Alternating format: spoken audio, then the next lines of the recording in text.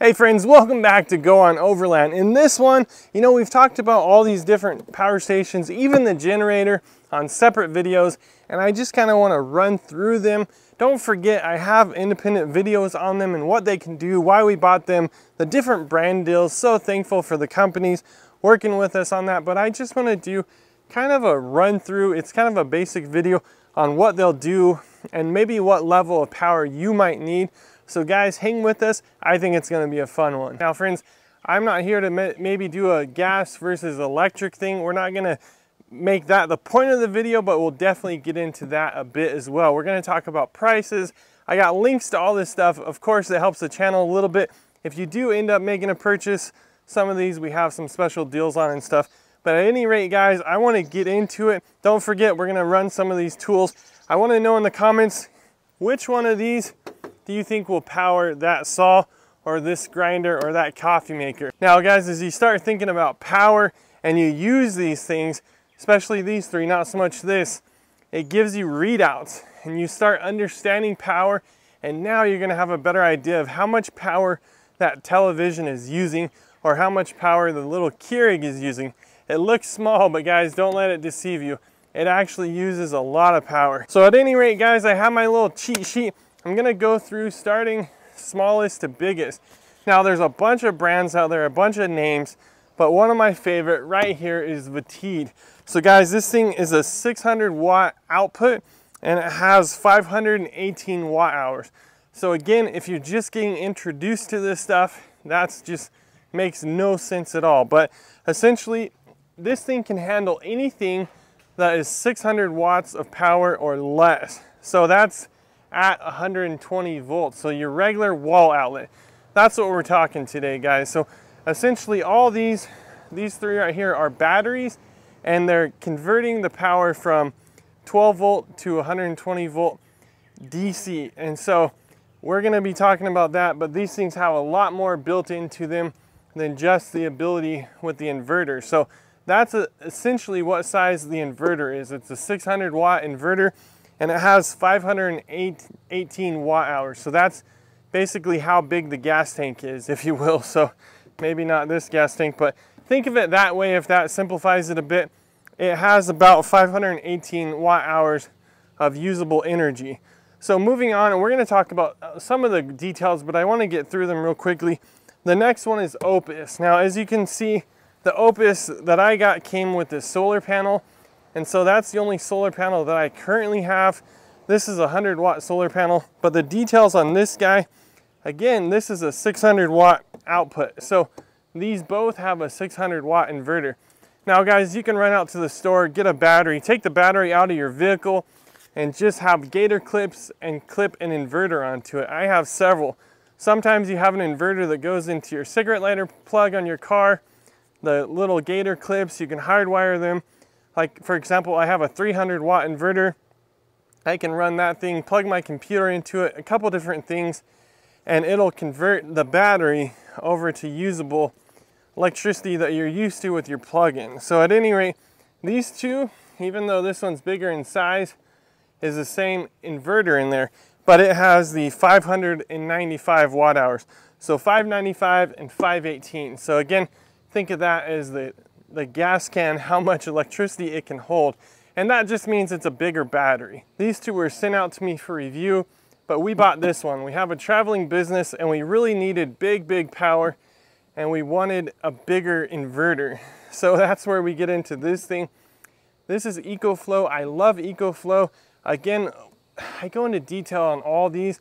I'll put links to those videos, but we actually bought this one because it has a really quick charge time. So if you plug it into the wall to charge it, if you're not using solar, if you're not plugging into the cigarette lighter of your car, it'll charge really quick when you plug it in. Our lifestyle, we wanted something that'll charge really quick, but let me give you the specs on this thing because it's quite a bit bigger. All right, friends, so this is a 1800 watt output. So it actually has a 3300 watt boost. So say you have something like maybe a table saw or something bigger. Some of these equipment use a really high draw at first just to get the engine going, but then it maintains a lower. So that's why they have 3,300 watt boost, but it'll maintain that 1800 watt output.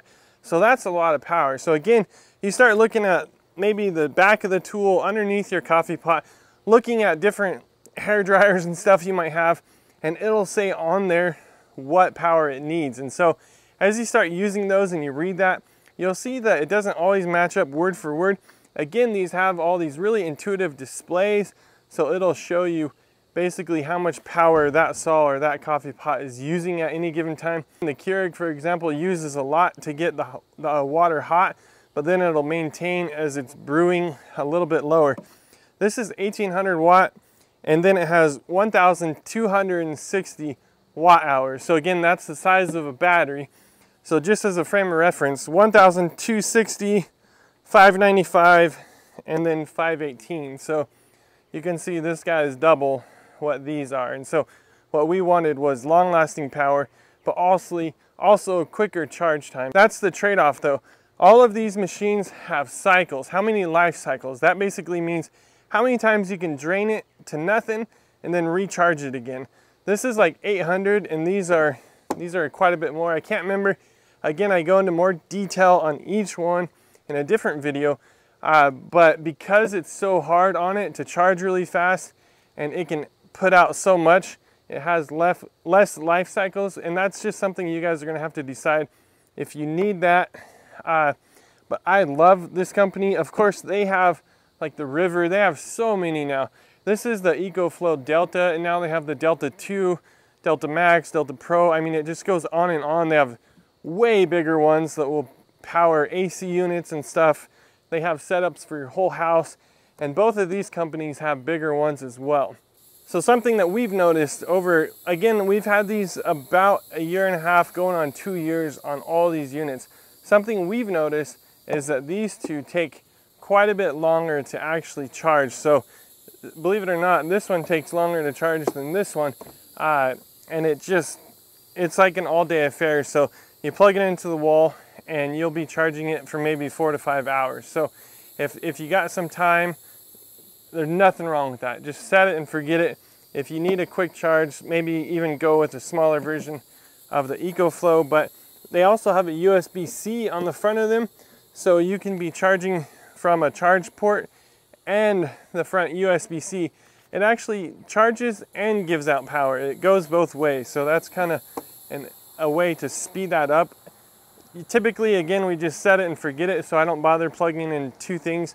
But again, without going into more details here, we'll move on to the Honda. This, friends, is a gas, and it puts out roughly 2,200 watts. So this will maintain 2,200, where this will maintain 1,800 watts. So if you have something heavy duty, you need a lot of power, this is the go. Again, they have power stations that will outperform this one. I just don't have any of them here. So quickly, some of the drawbacks is you gotta have gas. Gas sometimes gets messy, it's smelly, and it's extremely loud.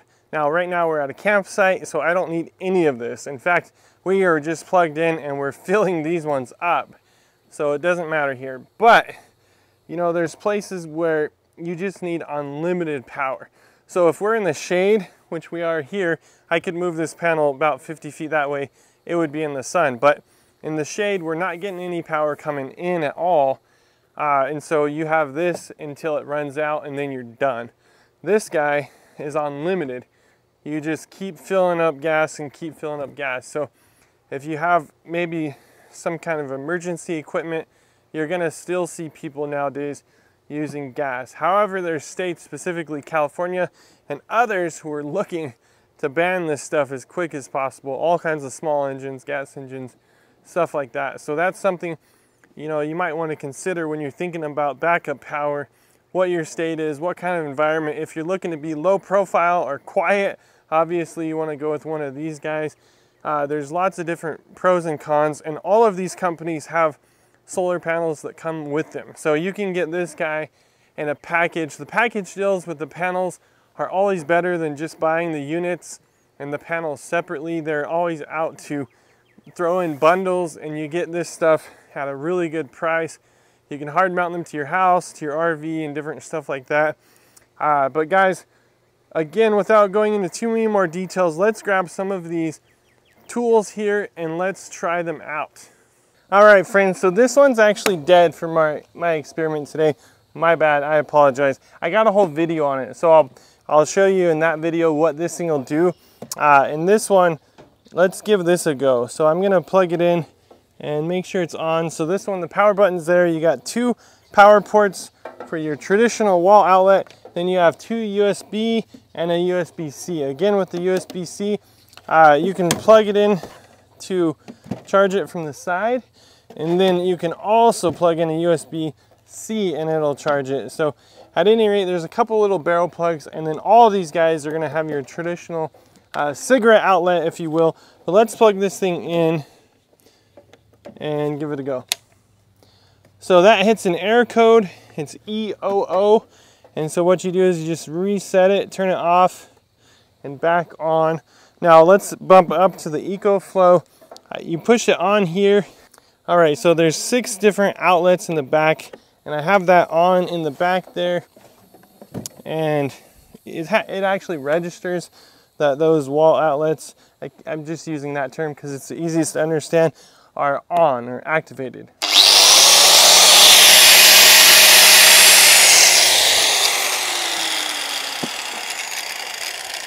So just as a frame of reference, that was like 500, 560. It was bouncing a little bit, but that's how many watts this guy uses. Now, just for fun, let's grab this skill saw real quick. Make sure we don't chop the cord off. And I'm gonna plug that in. I mean, this isn't something you would use it for like heavy work, because at 560 watts, you can probably only do that for a little while. But we'll get it plugged in. And let's see this guy.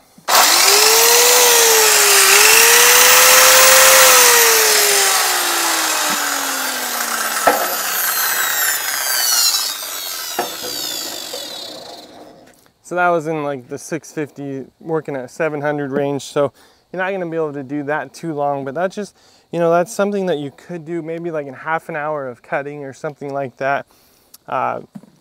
But again, these guys will power some of that stuff. But the thing that we really wanted this for was the Keurig. Now let me grab that. The Keurig, friends, is like 1500 watts when it powers up. So these things wouldn't have a chance. But just for fun, let's boil some water.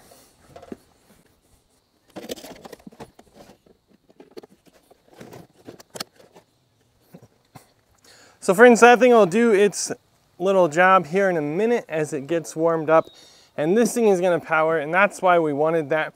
Obviously, some of this stuff you might not be doing if there's a blackout. So what do we want this stuff for? Well, it depends on your lifestyle. If you're out camping, goofing around, you want to make sure your computer's topped off, maybe make sure your phones are topped off. These guys are the go. I mean, just to give you a frame of reference, we could watch like 2 movies on this guy, 2 TV shows or a movie, like 2 TV shows or a movie. Basically because it's not so much the DVD player, but the TV is costly, I'll call it. So it'll drain that down after, if you watched a movie, you'd still have some left over, but maybe you're tent camping or something, and you can have this with you, and you can do everything you need to do. In a power outage situation, you could, they always say you could have the radio going or the TV to watch a little bit of the news to see what's going on. You could have your phones charged up. Look how small it is, guys. I can't understand why people want to, in this day and age, have one of these for how cheap they are. Speaking of that, I'm gonna get into the price in just a minute, but that's something that will get some of your basics done. Now, if you're trying to keep a refrigerator going or something, you're probably gonna need something bigger like this. This will do the refrigerator for a little bit, but I'm talking a couple hours or something. So that's not maybe sustainable for any long period of time unless you have a really good solar array out back or something like that. So this is probably something you'd want if you really want to think about having your food kept good for a couple days. Now, when I was living in Portland, Oregon, of all places, we had these crazy hailstorms because it was, obviously people know that Portland rains a lot. So when it rained, all the trees would get covered and it would freeze. Well, when the trees froze, the big old branches came down and knocked out the power lines all the time. And so that was obviously a terrible situation. We had blackouts for like up to a week. So there's a lot of different scenarios on why a guy would want extra power, but just take into consideration what you might need. Let me give this a check. Sometimes I do that wrong. Oh, there we go. All right, so that's gonna do its thing while I grab my cheat sheet and talk about the prices a little bit. So again, friends, I have links to all this stuff. Well, maybe not this one, probably on Amazon, but I'll drop a link to it as well. I got different deals with some of these guys, but just to give you a frame of reference, this guy down here is $2.99.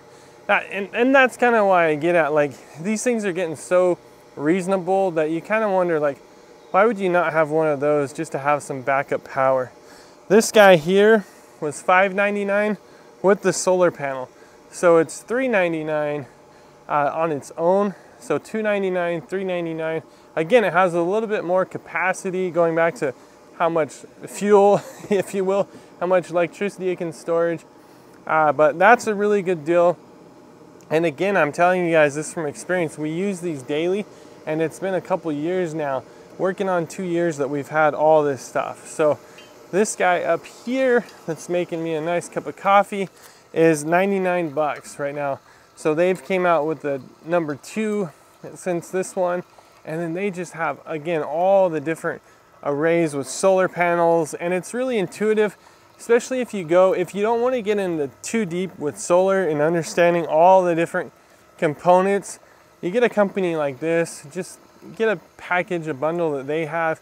It's all plug and play. It's really, really easy. And of course, this guy, you can get it for like 750 used up to like 1200. So it's not necessarily going to break the bank either. Have yourself a couple extra gas cans in the garage, and I think you're ready for whatever is going to come your way. So we just got the coffee made, and guys, I want to show you this thing real quick. So friends, obviously I said you can go on it forever with the gas. Now I got to be honest, I haven't started this in a while, so let's see how it does. Basically on its own, I'm going to choke it a bit. I'm going to turn it on. This thing's always been really dependable, so I got the eco mode off, and let's give it a couple pulls.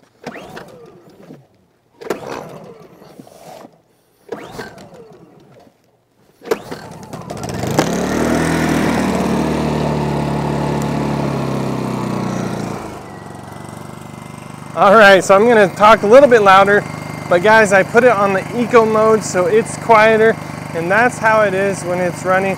Of course, obviously, it's pretty noisy, and the fumes are coming at my solar panel.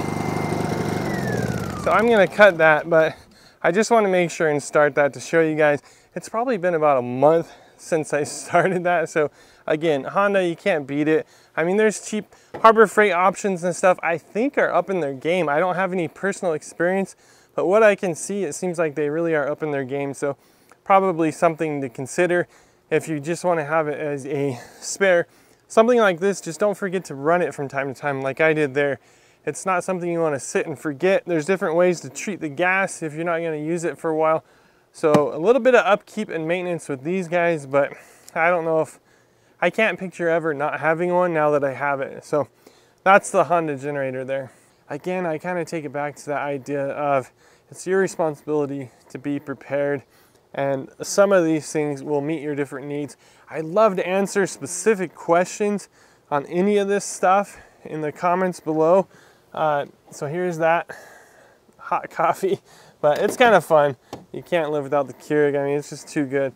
So love to answer any of those questions you guys have in the comments below. I'd love to get into the nitty gritty or what you can power and what you can't. I have full videos on this stuff, so make sure and check those. That's going to answer all the questions for you. Love to dive deeper, so let me know. And there it is, guys. You know, this is what we're doing over on Go On Overland. Love the heck out of you guys. Would love to answer any of these questions. I know you guys see it all the time on our Instagram posts, on our Facebook, all that stuff. You know, we bring them out individually. I just thought it'd be fun to do a video where we lay it all out there and guys, just get into it on a deeper level. So hope you guys are enjoying this stuff. We really love you guys. Until the next video, God bless, get up, and go on.